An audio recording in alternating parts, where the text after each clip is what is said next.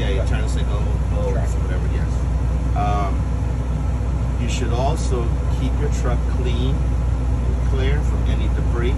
Example: no iced tea bottles rolling around, get between your pedals. Right? Obviously, that would be a problem. Okay. I always use myself as an example when I do this with students. When I used to be on the road, I used to take like a Walmart shopping bag or a Flying J bag. I slide it here, right? So before I head out my run or my loads, I got my little. Even though I have my refrigerator back there, I got my little cooler next to me here. Ice it down, put my water, iced tea, whatever the case is, next to me. I got my snacks up in here. Going down the road, got a munchie, right? I eat it. I take the wrapper, bam, in my bag.